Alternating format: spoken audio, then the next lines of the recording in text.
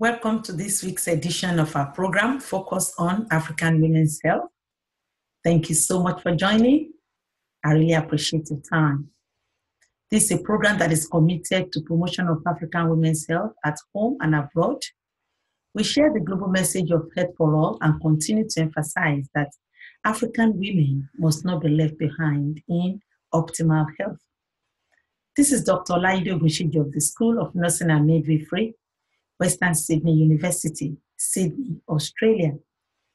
Last week, we started our conversation on an important women's health topic, family planning.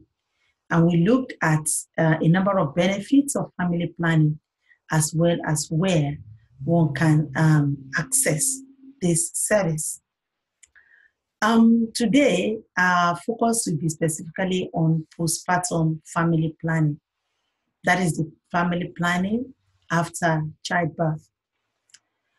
This is an important component of women's health, especially when we consider the fact that sexual and reproductive issues are of concern to women after childbirth.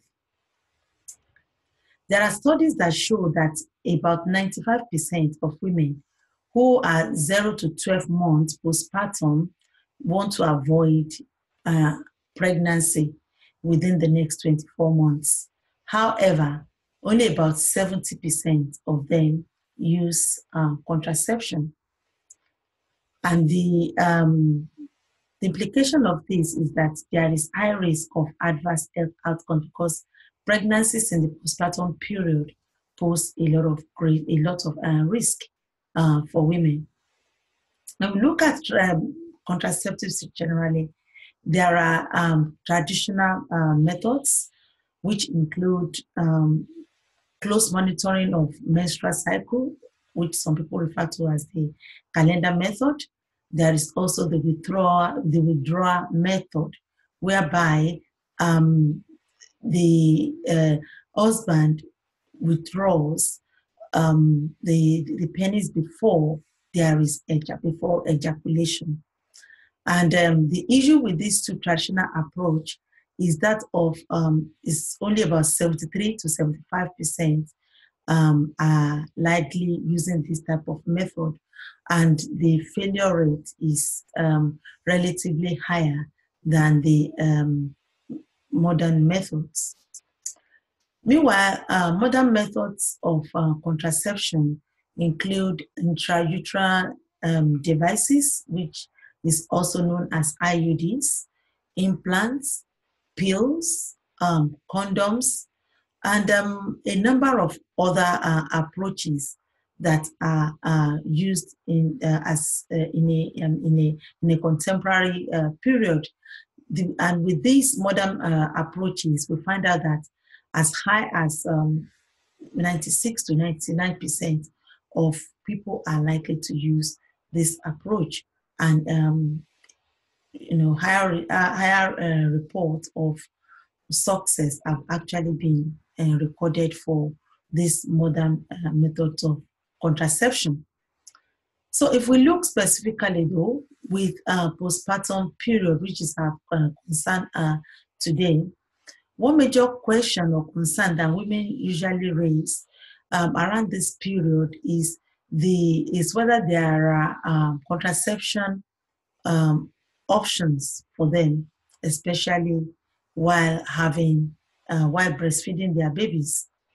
But what we find out, according to World Health Organization record, is that there are a number of options that are available for breastfeeding women, and depending on when they had their babies. In the first instance, if we look at, let's say, for example, if a woman had a baby in less than 48 hours, there are possible options of IUDs or intrauterine devices, IUDs. The woman can also decide to use implants or progesterone-only pills, also known as mini pills. If childbirth occurred within 48 hours or 4 months, or let's say if a woman had a baby within the last 48 hours or 4 months. The woman also has the option of implant or progesterone only pills available to her that she can use. Meanwhile, if is within the last 6 weeks to 6 months ago, there are even a lot more options. And this include IUDs, implants, progesterone-only injectables, as well as progesterone-only pills.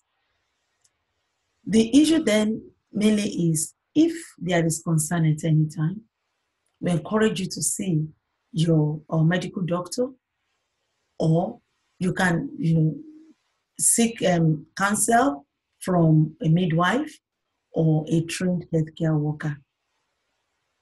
The bottom line is the health risk that is associated with pregnancy during a postpartum period can be prevented, and it can only start with you and start with me. And that is where we're going to stop for today. Thank you so much for your time. Again, this is Dr. Olaide Ogunshiji of the School of Nursing and Midwifery, Western Sydney University. And next week, we're going to continue our conversation on another topic that are relevant to women's health. And until then, thank you again for your time. I really appreciate it.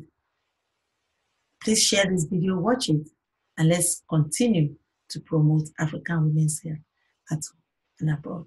Thank you so much, and it's bye for now.